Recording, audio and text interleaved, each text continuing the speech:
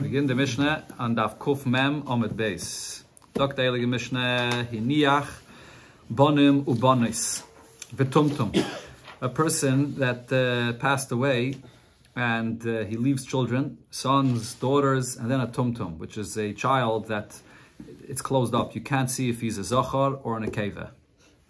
Okay, so now this is based on the previous Mishnah where it spoke about the Yerusha. You have it? Kuf Mem Amud Beis, the Mishnah. It spoke about the Yerusha when you have sons and daughters. So because there's a really sons are the ones that inherit. The daughters don't inherit at all. But there's a condition in the Ksubah that the daughters have to be fed. So in the previous Mishnah, the first Mishnah of the Perek, we learned that when there's Nechasim Merubeh, when there's enough properties, so then the sons will inherit everything, and they take control, and then the daughters get fed from what the sons have.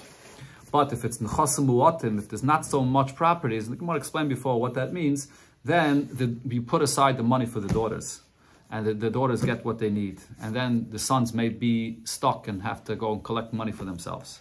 So over here, the Mishnah explains how this applies now to this tumtum. This tumtum, we don't know if he's a zachar or an akev, if he's a boy or a girl. So now, so if this is a case where the father left a lot of possessions, and here the zacharim are the ones that inherit, so then as charim, doichim will say it's on the kevis. So if this tumtum says, I want to inherit together with you, so they can push him away. They can push him to say, you belong with the nekevis, because we don't know that you're a zachar. On the other hand, the chasim uatim, if there's little possessions, little money, and then it's the nekevis that get all this money for themselves, for the mezainis to be fed, so and he says, or she says, whatever, the tumtum says that he wants to be fed together with them, so the nekevis will say to him, you can't get fed with us, you go by the zacharim, and therefore wait to see whatever is left for you to, and if not, you're going to have to knock on doors together with the zacharim to feed yourself. Talk to Mishnah Vayter, another halacha regarding this case of a person that leaves a child that's a tumtum. So it's not result in the Mishnah with the tumtum.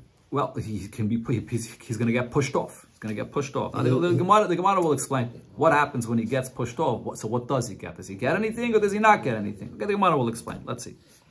Another case, a person when he's passing away says, according to the Rashbam, this is a person that is healthy and he's just saying who he wants to distribute his properties to. And there's a concept called mitzvah l'kayim divrei ames. Even not a shchiv mira, a person that just says, this is who I want to give my properties to amongst my children. So there's a mitzvah to fulfill what he said. That's what Rashbam here says. Other Rishonim say that this ha'aymer here is similar to what we had before, a shchiv mira, a person that's on his deathbed, and he says that he's giving to so-and-so this, and then even without any kinyan, whatever he says is like done. It's like the kinyan. This is the takanas chachamim, that the words of a shchiv mira should be like completely acquired. So he said, "Im teilid ishti zachar, if my wife, which is giving birth, if she gives birth to a zachar, yital mana. So the boy, he should get a mana from me. Yalda zachar, so she gave birth to a zachar, yital mana. He takes that mana. Now, if he said, if it's going to be a nekeva, the Bach adds im nekeva, if she gives birth to a nekeva, to a female, it's a masayim. So the nekeva should get double, should get 200. So now, Yalda nekeva, so if she gave birth to a nekeva, and it tells us masayim. She takes 200. The Gemara will discuss this. Why is the Mishnah giving this example where the nekeva has a double value of the zachar? Why does he say 2 times she shall take, she shall give? No, it's saying 1 time. Again, if what it's saying is, he's saying, if my wife gives birth to a zachar, let him get 1 mana. And then if she actually gave birth to the zachar, he gets that mana. Oh.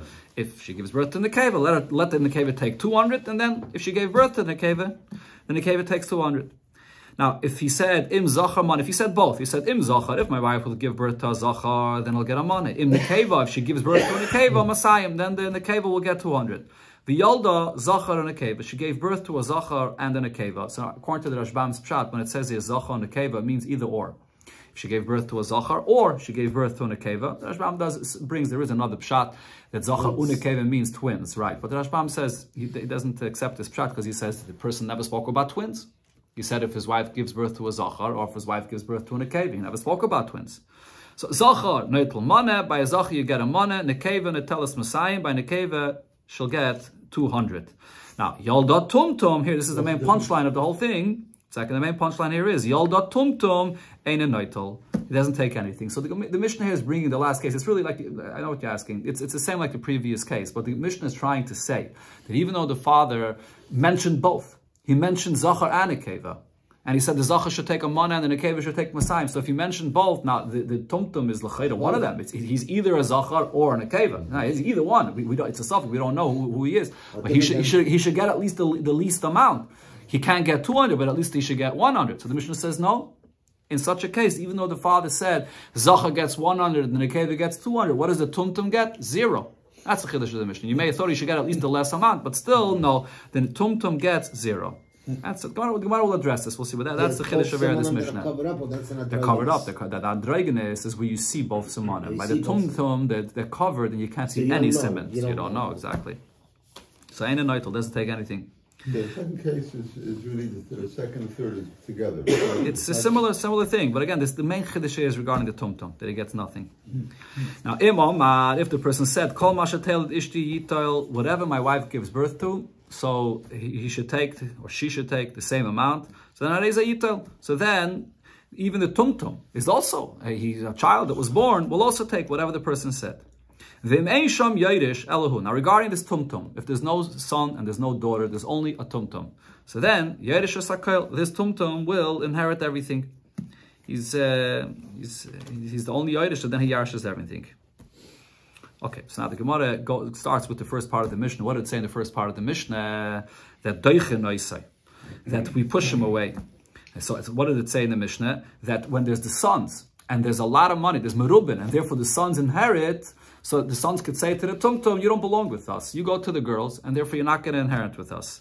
So it's mashma from the Mishnah. They push him to the girls, and v'shakol kebas. But then he's going to get fed like the daughters. That's what it's mashma. They push him to the... So he doesn't get the amount of the zachar, which is more, which is the real inheritance, but he's going to get the less amount. There's a suffix. Is he a boy or a girl? So in the case of a suffix, he's going to get the lesser amount, which is to be like the girls.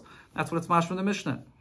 But on this, I'm going to ask, what is the case that it says in the Sefer? When you have the father that said that if my wife gives birth to a boy, let him get 100. If she gave birth to a girl, let the girl get 200. And then the Mishnah said, Yolda tumtum, now if she gave birth to a tumtum, and in Eitel, he takes 0. Why does he take 0? From the Reisha, the Mishnah, you see that a tumtum is a suffix. Suffix zachar, suffix nekeva. So therefore, what does he get in that case of a suffix? The lesser amount of the suffix. In the Sefer, you see that he gets actually 0. What does that mean? So the Rashbam explains that must mean that in the Sefer, the Mishnah is saying that a tumtum is not a zachar and not a nekeva. He's not a suffix zachar nekeva. He's actually a beria b'fnei atzma. He's a breed of his own. He's not a zachar, not a nekeva. He's X. Whatever, he's a different min b'chlal, and therefore he gets 0. So you see here a stir in the Mishnah. Abaye says no, you misunderstood the Reish of the Mishnah. The Reish is saying the same thing. The Zacharim push him away from the Yerusha, and he goes by the Nekevis, but he doesn't get anything together with the Nekevis. He doesn't get anything. That's what the Mishnah meant to say. Just like you see from the Sefer that he's a beri b'fnei atzma, he gets 0. However, Rava says no. In the Reish of the Mishnah, it's saying that the Zacharim push him to the Nekevis, but together with the Nekevis, to be fed with them the lesser amount that he does get. In other words, he's not a beri b'fnei atzma. He's a suffix Zachar Nekevis, so he'll get like a Nekeva. And now Rava says v'seifa, in the Sefer of the Mishnah where it says that the Tumtum gets 0, Asal l'Rab Shimon Gamliel. The Sefer is actually a different opinion. It's not the same Tana. That's following the opinion of Rab Shimon Gamliel. And the Gemara brings the source of Rab Shimon Gamliel's opinion, the Tanya or the Tanan. It says in the Mishnah, Yoldo Tumtum v'Androgenes. In a case where it gave birth to a Tumtum and an Androgenes. So this is talking about by a carbon, I believe. Now it gives birth for a Tumtum or an Androgenes. The animal is a Tumtum or an Androgenes. So this is when a person says, regarding an animal, that if this animal, I think it was talking about a bechor there, he says if it gives birth as a zachar, so the person says let it be a karbonoila. If it's going to give birth as an nekeva, so let it be a shlomim, because a carbon oila cannot be a nekeva. So if it's going to be a nekeva, let it be a shlomim. So what happens if the behemoth ended up giving birth not a zachar, not a nekeva, it ended up giving birth a tumtum and androgenes? So Rab Shimon Gamliel by either one, yeah, either a tumtum or an androgenes, yeah, right. So Rab Shimon Gamliel says, "En kedusha chala alein." So there's no kedusha here at all. Not a kedusha of a shlomim, not a kedusha of an oila. In other words, according to Rab Shimon Gamliel, you're not going to say that it's a suffix. So then at least the lesser kedusha should be chal. No, there's no kedusha at all because a tumtum and an androgenes is a beri b'fnei atzma, it's a mim for himself. That's the sefer of the Mishnah. Okay, so now the Gemara asks here, Meisvei Tumtum. So in a Braisa it says that this Tumtum, Yeirish Keben, he could inherit like a son, and Venizan Kebas, and he also could get fed like a daughter. That's what the Braisa says. Okay, so what does this mean? Bishloi Malirava. Oh, sorry, this is a Raya to Rava. This is the question on Abaya. So the Gemara says, Bishloi Malirava. According to Rava, what it says here in this Braisa is understood. Why? Because Yeirish Keben, when it says that a Tumtum could inherit his father like a son, when is that? Benechasim Muatim. It's when the daughters have the upper hand, because there's a little properties, and therefore they are the ones that get control for their mezainis. So therefore, in such a case, he's going to be on the lower, he's going to be like the ones that are lower, which is the Zacharim. Because it's a suffix, so he goes together with the Zacharim to inherit. On the other hand, Venizan Kebas, it also could be that he'll be fed like a daughter. When there's a lot of money, and the sons have the upper hand, they inherit, so he's going to have to go with the daughters to get less. Exactly like it said in our Mishnah. But Elola Abaye, however, according to Abaye, mine isn't Kebas. Why is the Braisa here saying that this Tumtum could get fed like a daughter? The Tumtum, according to Abaye, in the Pshat of the Mishnah, and the Gemara understands that the same is with this Braisa as well, that he's not a Zachar, not a Nekeva, he's nothing. So therefore he shouldn't get fed, like Abaye said, we're Daiche him, and he doesn't get anything. So why does the Braisa say there's Nizan Kabas? Taisus over here asks that the Gemara is asking here a question from this Braisa. Abaye never said that every single Tana holds this, that a Tumtum is a Beri B'fnei Atzma. Abaye just explained that we must say so in the Mishnah, if you want the Reish and the Sefer of the Mishnah to work together. But maybe the Braisa has a different opinion. Okay, so Taisus over here makes a cheshbon why the Gemara comes to the conclusion that this Braisa holds like the Mishnah, and therefore the Gemara is asking this, that according to Abaye, if he's a Beri B'fnei Atzma, he shouldn't get anything. Okay, so now the time so the Gemara asks back and says, even according to Rava's reasoning, what was the lashon of the Braisa? The Braisa said, Yeirish Keben, he inherits like a son. My Yeirish Keben. Why does it say this lashon in the Braisa, Yeirish Keben, that he inherits like a son? The lashon of the Braisa is mashma, that this Tumtum is actually mamish like a son. That's the simple mashmas of the Braisa saying that the Tumtum has a halacha that he yarshans like a son. How could you say yarshans like a son? Even according to Rava, it's just a suffix, and therefore in a case where there's nechasim merubim, or nechasim muatim rather, so he's going to get the lower hand like a son, but he's not Yeirish Keben. Why is the Braisa using this lashon of Yeirish Keben? Ella, so therefore the Gemara says, to answer Abaye's opinion, Roy lirish veinloi. What all the Braisa is saying is that he would be fit to get like a son. In other words, he'll be pushed off to the sons, but he's not going to actually get, because we can't determine for sure that he is a son. We don't know either way. So therefore he's actually not going to end up getting. Why? Because really he's a Beri B'fnei Atzma. Because really he can't yashin like a son or like a daughter. So hachanami roy lizayin ve'enloi. So therefore when it says that he gets like a daughter, it also means that he's roy to get, but he doesn't really get, because really he's a Beri B'fnei Atzma. Okay, the Gemara goes to the next part of the Mishnah. When a person is speaking about his wife that's going to give birth, so the Mishnah says, so if my wife gives birth to a boy, let the boy get 100. If my wife gives birth to a girl, let the girl give 200. So the Mishnah is using this example of a father saying this. So the Mishnah is hinting something by this. Why is the Mishnah using this example that a daughter gets doubled from a son? Because the Mishnah is trying to say that a daughter is double as good as having a boy. That's what it seems like. So that's going to be the discussion here in the Gemara. It says the Gemara, Lil Meimre, shall we say, the bas adiful emi ben, that having a daughter is better than having a son. So the Gemara asks him this, but a person that doesn't leave a son in the world that will inherit him, the Eibusher is filled with anger on this person. So some say that means that it's a sign that this person did something wrong, and therefore the Eibusher caused this to happen to him. Others say that when that happens, that the son doesn't yarshin him, so then that brings anger. Now, this is obviously in a case where according to Wamshat at least, somebody Shainim say that this is when the person had the ability and he didn't do anything about it. He wasn't the kind of mitzvah pirivir properly. So here you clearly see that have a son is something which is necessary, because otherwise the Eibusher gets angry on the person, even if he has daughters. Shanem, the pasuk says, "V'havartem es nachalase lebitay." When you don't have a son, so that you transfer the inheritance to the daughter. So why does it use this term v'havartem? Why doesn't it say give? Havarta means vein havar ela evra. The word havartim could also mean anger. Shenema yom evra yemehu. That was a day of anger.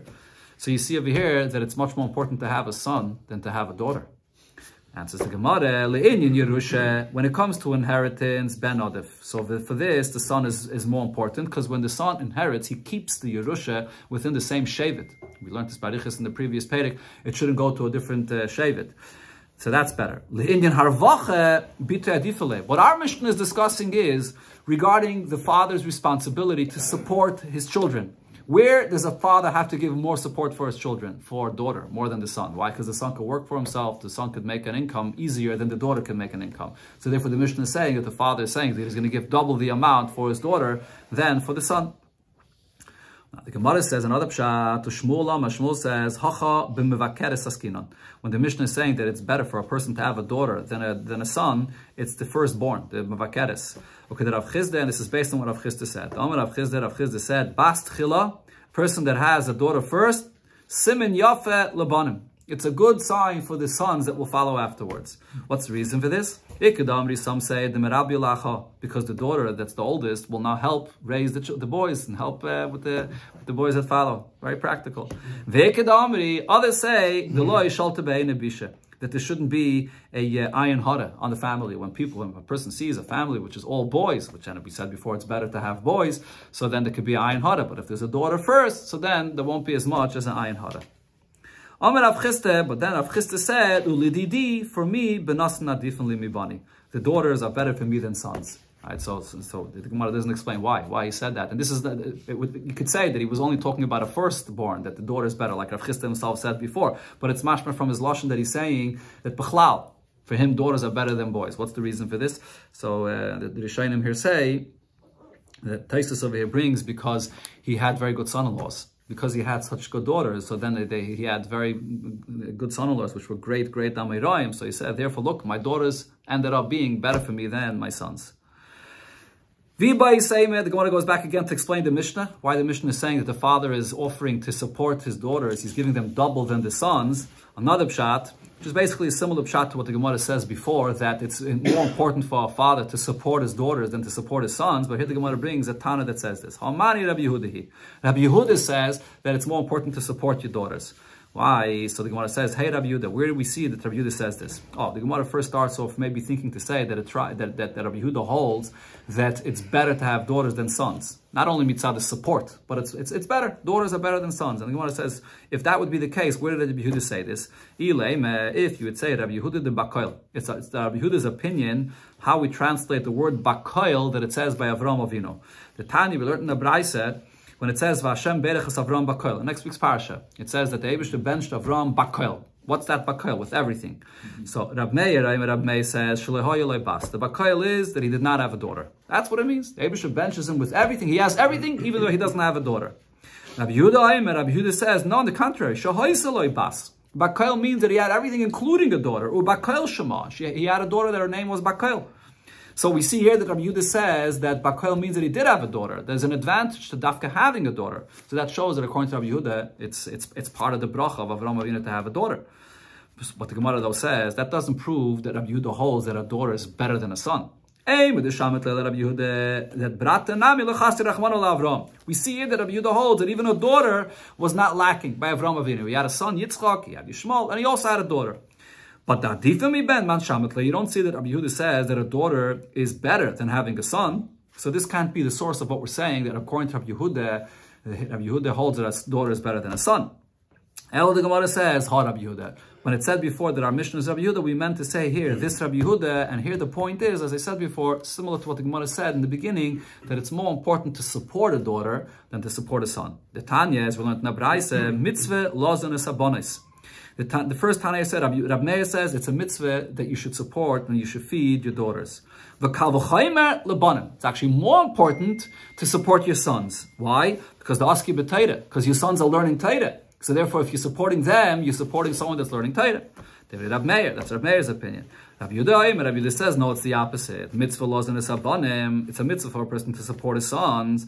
And it's even more important to support your daughters. Why the leilitzalan? So they shouldn't be disgraced by the fact that they have to go out and collect money for themselves. For a son to go out and collect money for himself, or to earn money for himself, is not such a disgrace as it is for the girls. Therefore, it's more important to support the daughters. That's what our Mishnah was speaking about, according to Rabbi Yehuda, when he's saying that he's going to give his daughters double of what he's going to give his sons. Okay, now the Gemara, now that we settled this pshat in the Mishnah, the Gemara brings a brayse.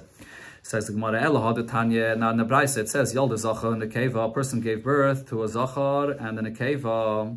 So Hazachar. So now simply this Gemara understands that this brayse is in connection to what it said in the Mishnah. When the person said, if I give birth to a Zachar, the Zachar should get 100. If I give birth to a Nekeva, the Nekeva should get 200. And then what happened? The older Zachar and Nekeva gave birth to both, a Zachar and a Nekeva, twins. So now, Chayda twins, so then Hazachar Naitel Shisha Dinarim.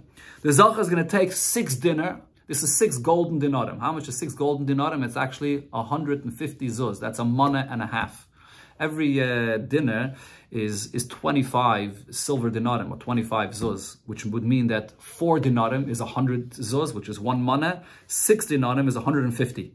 Okay, that's a mana and a half. V'anikeva niteles shnei dinarim, and the nikeva only takes 2 dinarim. So the question is, B'mai, what is this talking about? Didn't the person say if the Zacharim should take 100 and the Nekeva should take 200? So over here, if he gave birth to a Zachar and Nekeva, why are we dividing it this way? Why is the Zachar taking 150 and the Nekeva is only taking 50? Doesn't make sense to divide it this way. Okay, so the Gemara explains that the case over here is as follows. Ravashi said, I said over this Braisa in front of Rav Kahana, and he explained to me that the case of what the father said in this Braisa was b'mesaris, that he twisted his words. He said something that comes to this conclusion. Why? Because the Amma, what this father here said is as follows. Zachar tchila, if my wife gives birth first to a Zachar, then Masayim, then the Zachar will get 200, and the Nekeva acharav alei klum. Then the Nekeva, which is born afterwards, twins, and the Nekeva comes after the Zachar, the Nekeva gets nothing.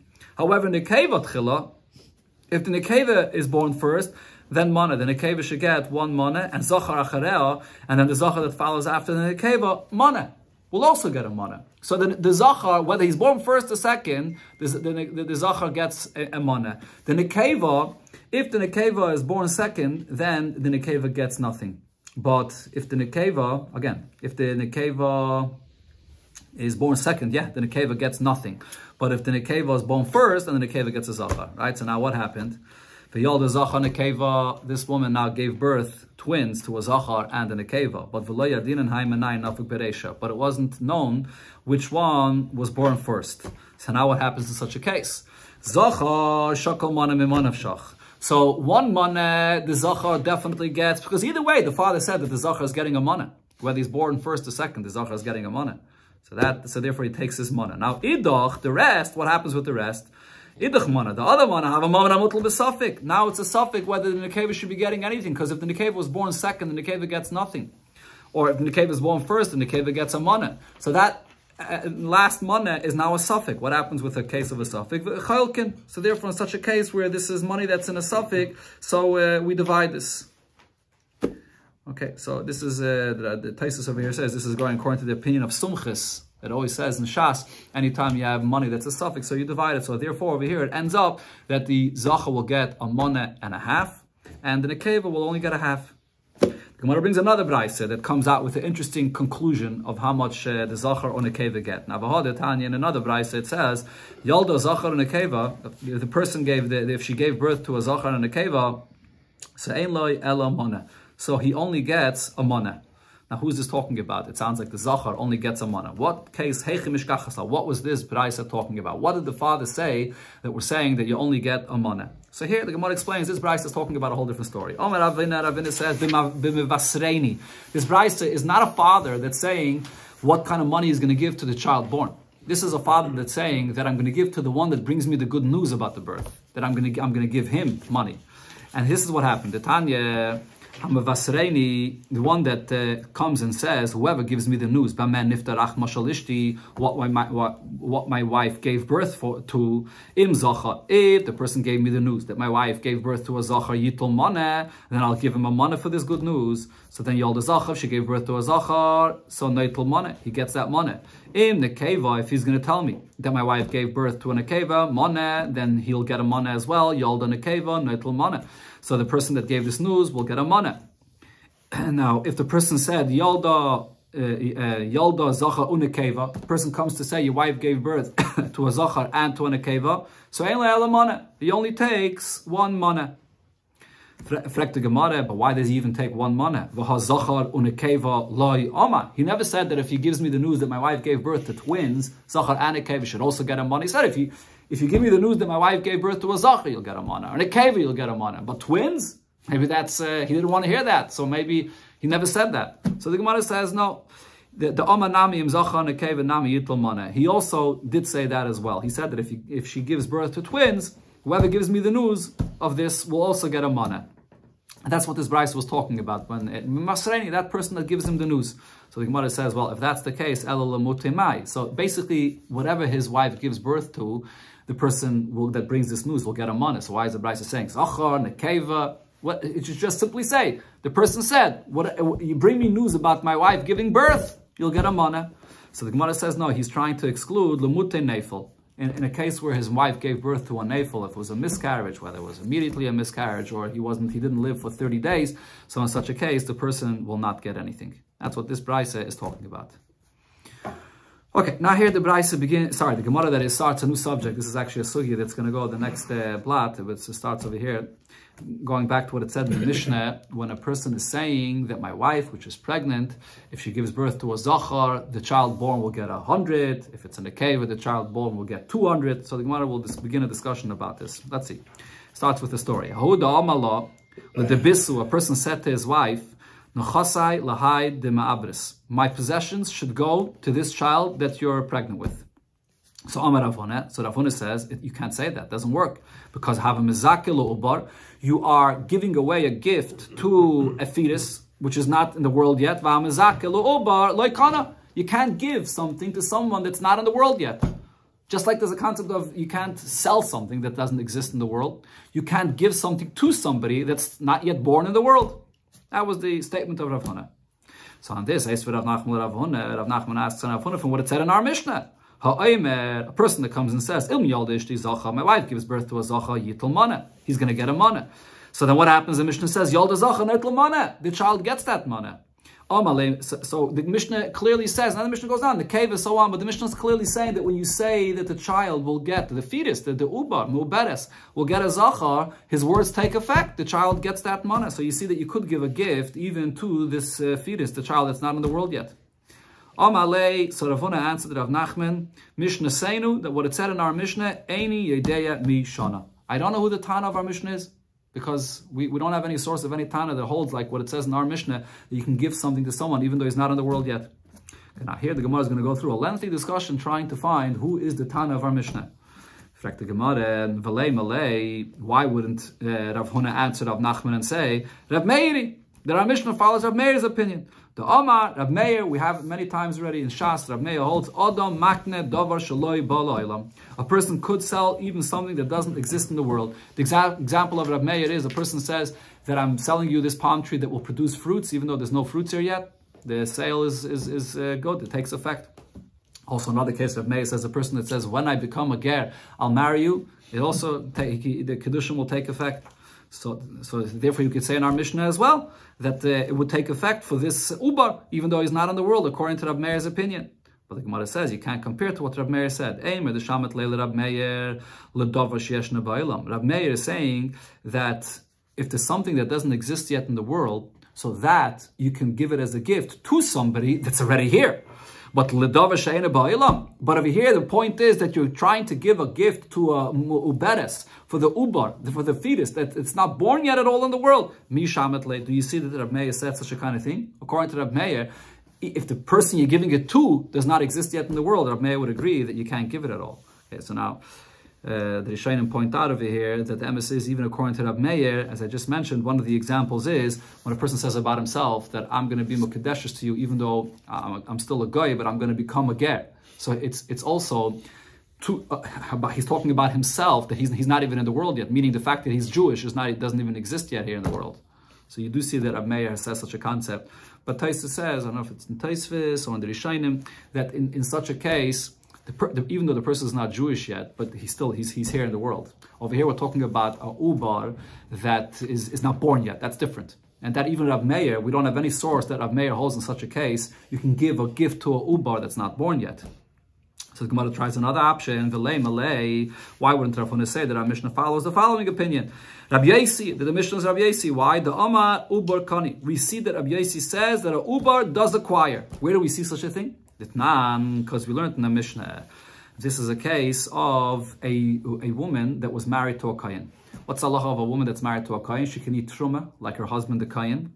And the avodim that are owned by this Kayan could also eat truma. Now, what happened if her husband died and she's pregnant? She's pregnant. So now ubar, that she's carrying, paisel, that will take away the rights of the Eved Kanani to eat truma. Why is that? Because as long as the Eved Kanani was owned by the father, so he was owned by a Kayan, so it can eat truma. But now, after the father passes away, what happens? Who owns now this Eved Kanani? The ubar that's in the mother's womb that's going to inherit this Evet Kanani. He already inherits this Evet Kanani, and now this is a ubar in the mother's womb, which is a Yisraelis. She's a Yisraelis, and at this point, she's not married anymore to this Kayan. Her husband, the Kayan, died. She's a Yisraelis carrying the ubar, and now the Evet Kanani is owned by this ubar, so the Evet Kanani can't eat any truma anymore.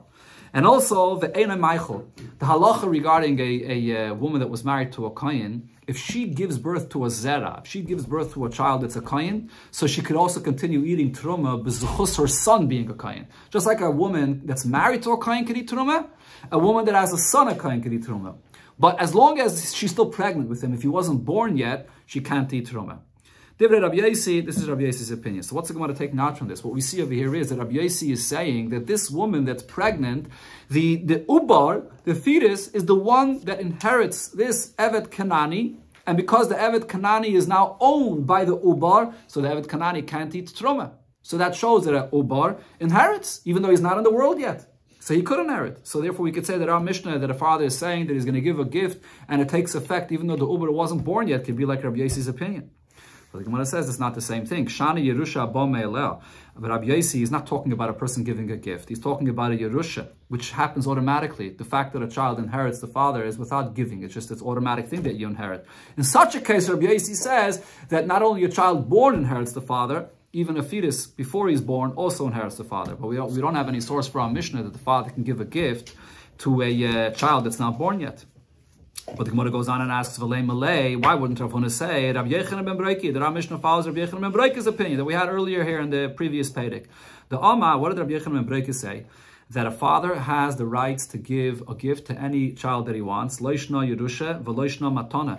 Not only could a father give to any son or anyone that's fit to inherit him, he could give to one over the other. Not only as a gift, he can give it and say that he should inherit me over another child.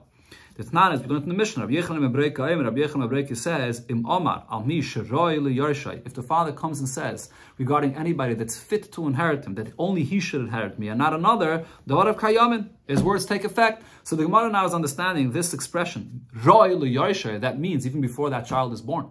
If a father wants to come and say regarding his wife, which is pregnant, that this child that you're pregnant with, that he's roi to yarshin me and he should get everything from me, the words of the father take effect. So we see Rabbi Yechanan ben Breiki says you can give it even to a fetus before it's born.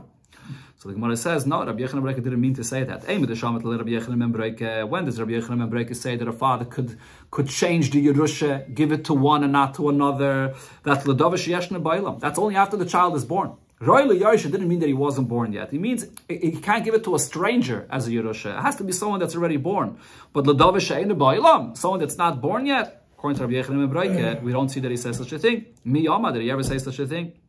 But the Gemara still presses on and says, V'lei melei, why wouldn't Why wouldn't Rav Huna explain that who is the Tana of our mission that you can give to even a fetus as well? Why wouldn't he say that it's Rabbi Yechanan ben Berekihi, that it is Rabbi Yechanan ben Berekihi that we just mentioned, that the father can give it to he can give Yerusha to whoever he wants, and V'savala Rabbi Yosi. And Rabbi Yechanan ben Berekihi also holds like Rabbi Yosi that when it comes to Yerusha, as we saw before, Rabbi Yechanan's opinion regarding Yerusha is that a child born and an unborn child has the same halacha as Yerusha, for Yerusha. So, on one hand, he holds like Rabbi Yosi that the born child and the unborn child is the same halacha as when it comes to Yerusha, and therefore, according to Rabbi Yechanan ben Berekihi, the father has the rights to say that the Yerusha is going to go to the unborn child. Because when it comes to Yerusha, the born and the unborn child is the same thing. So maybe if you put together Rabbi Yechanan ben Berekihi and Rabbi Yosi, we could say that the father can give to this unborn child. So the Gemara says, no, but the reason Rav Huna didn't say this is because miyayim with the savala. We don't find any source that Rabbi Yechanan ben Berekihi holds, like Rabbi Yosi, that we could put these two opinions together. So therefore, he didn't give him this answer. Okay, the Gemara here is going to go on, try a few more options to see who the Tana of our Mishnah is. Okay, so it continues, the next stop. Shem.